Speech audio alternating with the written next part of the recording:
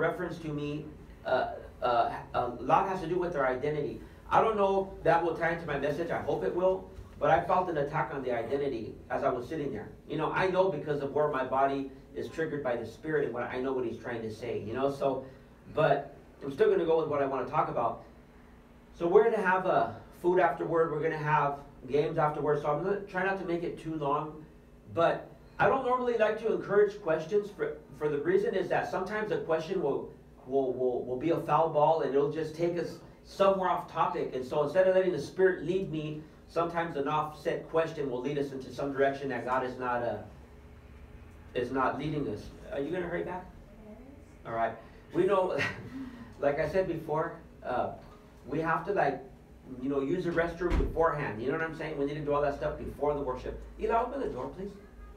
Anybody else hot? Yes. Okay. If you guys don't listen, Eli, you close the door. I'm just kidding. So, if you have a relevant question, a question that seems to pertain to the issue, you know, and it doesn't take us too far, then you know, I don't mind if you ask it. So this way we stay on task. But I don't know, I think that God allows us to go through certain experiences so we can share them if we can overcome them, you know? So I don't really have a title because there's too many things to pick out, but I'm just going to kind of go with my notes. But I put attached sins through resentments and judgments. Because, you know, can anybody tell me what's another word in the Bible for sin? If you remember that we had a lesson, what is it? Iniquity. Yeah, that's not what I'm looking for, but it is true. That's a type of synonym for it. Close. That one, but separation from God. Which means it's in Romans. Remember we had a whole lesson about it, and we had a whole study on it. Yes. Anybody want a hint? Do you know, Anna? Yeah, but I'm not gonna say it. Okay. Because he always. What's the point of saying anything? Because he wants you guys to know it. He wants you guys to say it. Well, remember we were talking about it and how it relates to sickness, and then we talked about how did Christ atone for our diseases, you know, on the cross, remember? And it talked about the origin of sin and what it was. Because a person, for example, they get sick and then they die. And so the person said, well, how do I relate sickness to sin and death? They're all different, but yet they're the same. Mm-hmm. Because if it had not been for sin, death would not have come in. Mm-hmm. For by one man's sin, death entered in. So if a person is sick, all it really is saying is it's a type of death, not fully mature, remember? Okay, just to refresh your memories. So it's another word for sin, it's another word for death. Because death, sin is in its childish form. It's not mature enough to kill, but it will when it matures. Does that make sense? Yes. So sin in the Bible equals death according to the Bible. But another word for sin is offense. Okay, let's go to Romans 5:12. What we're gonna do is try to read it as a group so we can all move along. And if you guys can try not to read ahead, because remember we talked about how everybody should have their own biblical life and their own biblical prayer life, and so for you to come and just read it here would be redundant, because why did you come to church then? You could have just stayed home and read it. So we're going to read together so we can try to glean out of it something. Amen? Amen. So Romans 5:12. This will take a discipline. Somebody go hold Rhonda's eyes. Just kidding. Stop it. Just kidding. Go ahead, Rhonda. Read verse 12. Okay, hold on. I'm not there yet, Pastor. Oh. Hurry up. You got distracted and read something else. No. You thought you went today. Also another good scripture. What has Romans 5:12? Go ahead, Lord, let's read it. Therefore, just as through one man sin entered the world, of death through sin, and thus death spread to all men because all sinned. Amen. Okay, so that covers what I was just saying a moment ago. So when you think of sin, think of that it also means death, but it also means an offense. Now I'm going to try, Lord helping me in Jesus' name, to try to share something, because I never seen it this way, okay? Let's go to Romans 12:17.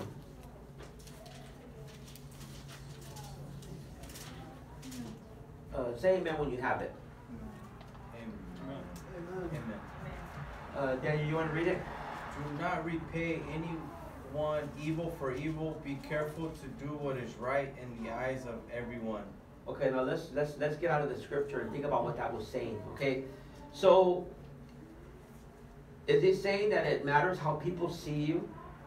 If the scriptures, the Holy Scripture is saying that we should, it says, do not repay anyone evil for evil. Be careful to do what is right in the eyes of everyone.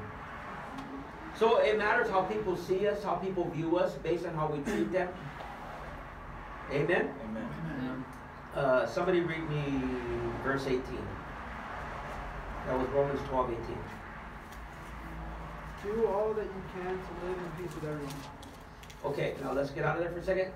I learned it this way. Let's say, for example, I have an offense with somebody, right? And on my end, let's say it wasn't possible for me to make it right with them, right?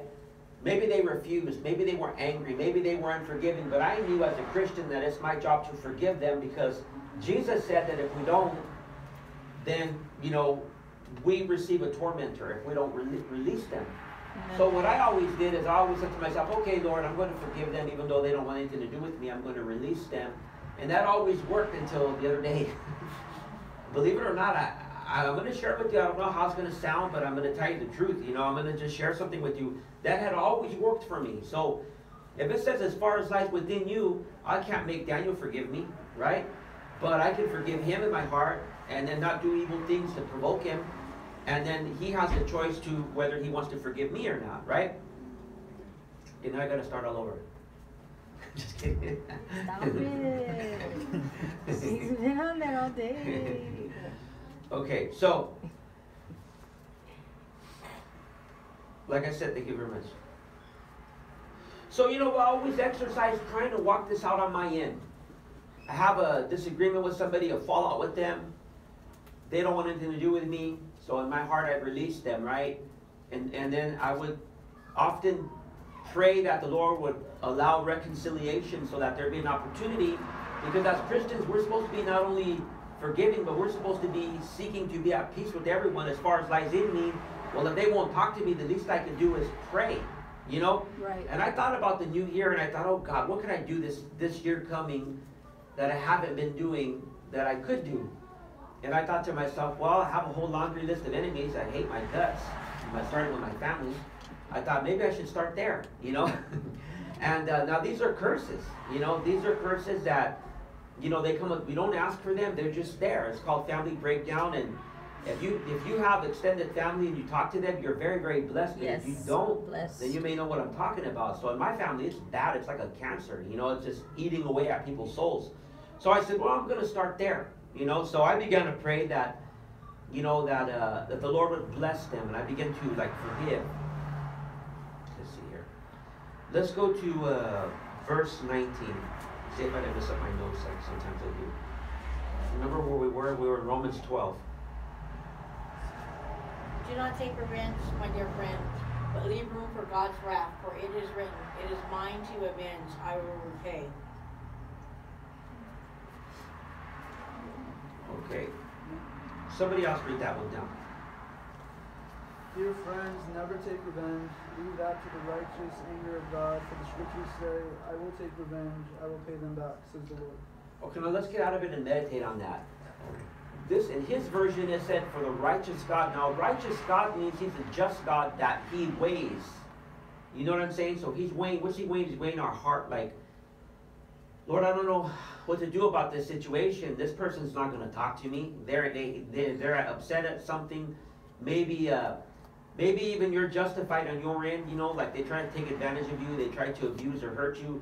And instead of allowing them to, maybe you could have used better words. Maybe you could have, you could have did it different. But nonetheless, you were still asserting yourself because, we as people have to have dignity and self-esteem and self-worth and self-value, because we're, and I'm going to get ahead of my notes, but we're made in the image of God. We're fearfully and wonderfully created. The Bible says that we are his handiwork. And as you begin to meditate on that, you can think of anybody who has ever made anything amazing or made anything fantastic. I mean, just marvel at the works of something, like even like a computer or an LED screen, or like how does it work, right? If a man could make that, but no man could make who could make a person? They're trying to, But they can never make a person. There's no computer that's faster than our thinking processes. Nothing. You know, so when you begin to think, gosh, there's a spirit of like, not a heaviness no more. There's like a spirit in here, like the spirit of the Lord in here. And when you really think about it, if you think about people, right, and you really meditate on it, like, you could begin to get a revelation and really be awed of God. You could be like, wow, like, you know, he like made a person, you know, there's like, as bad as we are, you know, yet he loved us so much that he gave his son. So there's got to be a value that he loved us so much. But yet we allow other people to treat us like dirt, to manipulate us. And to assert ourselves doesn't mean that we have to do it violently. Like if I don't like how somebody is treating me, I don't have to be mean or aggressive, but I can say, you know, it's not all right what you're doing. You know? And sometimes that causes people to not forgive you. It makes people want to hate you. It makes people want to cut you off. Because you're saying, you're not going to do that to me. No, you're not going to turn everyone against me and still talk to me in front of them like you're not doing what I know that you're doing. Now, something personal.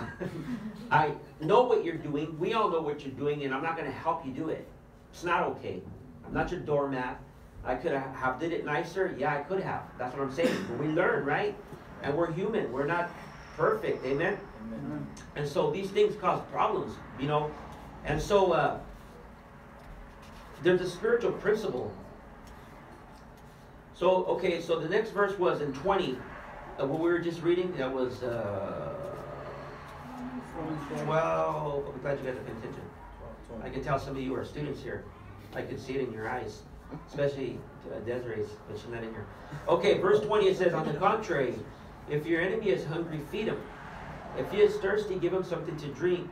In doing this, you will heap burning coals on his head. How many of you has ever heard that scripture before? Amen. You know, I used to see that played out this way. Daniel, I'll use him because he's closest. Next time, don't sit there. You know, if he, let's say, he mistreats me, you know, right? But I still, like, I'm nice to him, right? And I'm still nice to him that he's like, I always learned it this way. Like, eventually it would make him feel convicted and he'd be like, man, he's still nice to me even though I was mean to him, you know? And so eventually it would capture the heart of the individual who's been mistreating me. So the Bible uses a metaphorical language saying they'll put heaping coals. So, I mean, God forbid it were to take some hot coals and put them on Daniel's head. He would not let me do it in the first place. But if I was able to get them there, he wouldn't have them there very long because he'd be running. I know I would, you know. Nobody wants charcoals on your head, right? But the illustration the Bible gives is that if you allow somebody to be mean and you continue to be nice and love them, that it will bring a conviction so heavy on them that it will hurt their mind. I had always seen it that way. And then I seen it a different way. Mm-hmm. Me too. I seen it that if I respond the way the Bible says to respond, and I realize that God is the ultimate righteous, just God, that he's going to weigh my heart versus theirs. If I chose to forgive them inside me, right, and I release them, that it's not just like that I'm expected to win them. Excuse me for that, but I told you it's in here. I'm like trying to tell them, get away from me. I want to talk here. And I'm forgiving them, right? Could it be that there's a spiritual judge in heaven that's actually releasing something on the person? Think about that. Now, the reason why I say that is because we had a recent spiritual attack, right?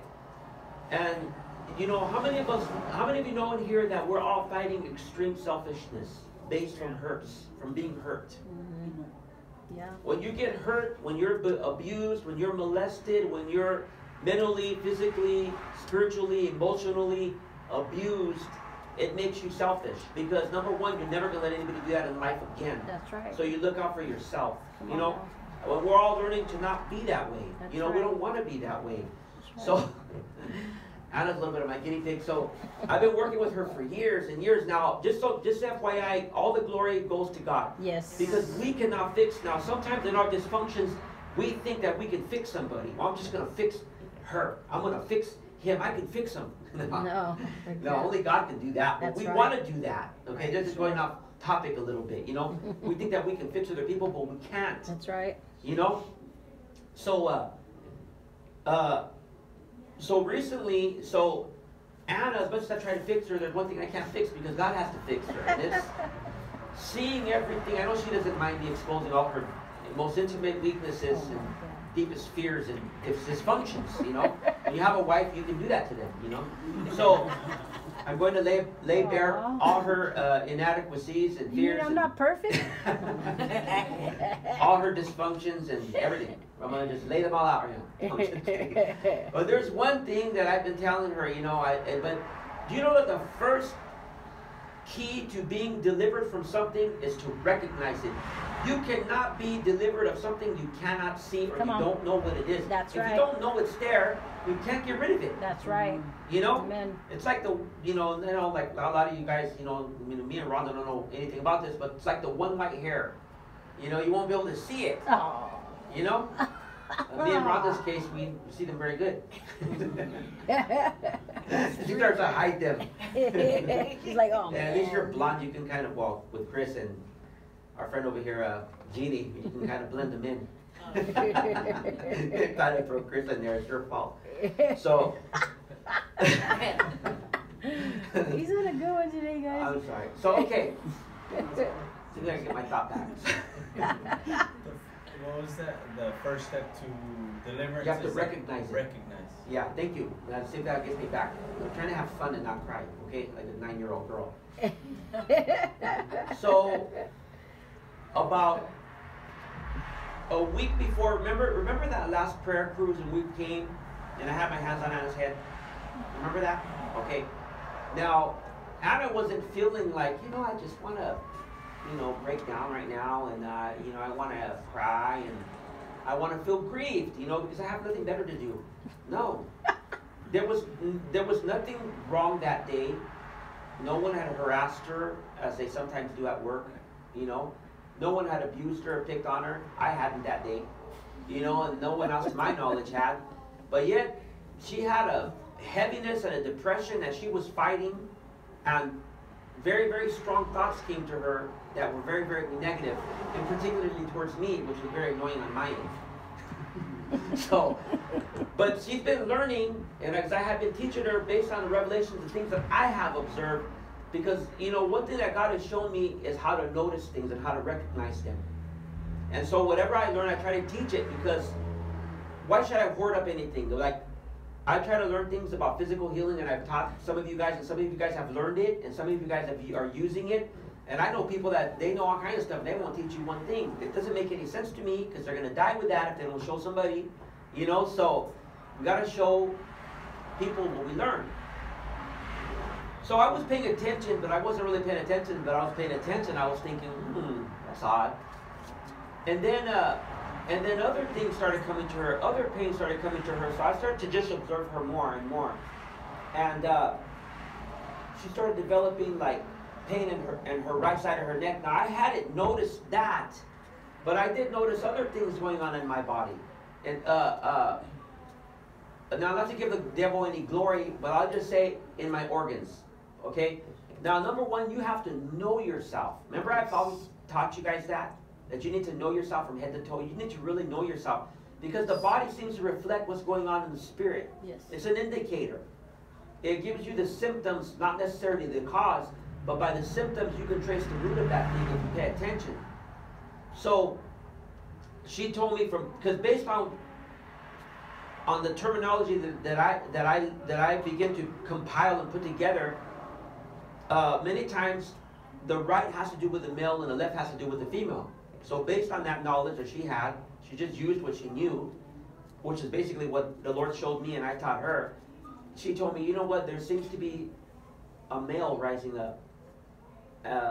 And she said it in faith, because, you know, when you say that and nothing happens and you think, well, you know, I was wrong. And so our pride, sometimes we don't want to shoot at it, right? But it was true. Because the Lord doesn't always confirm your faith. Sometimes He will, sometimes He won't. And I told her, well, you got a confirmation of your faith, because when we were in the store, I got a very attacking text from a family member. and I laughed, because he has a very similar history that I do, but he was attacking me with my own history. I thought, fool, you've been to prison too. You know what I'm saying? What are you talking about? You know, and so I try not to react because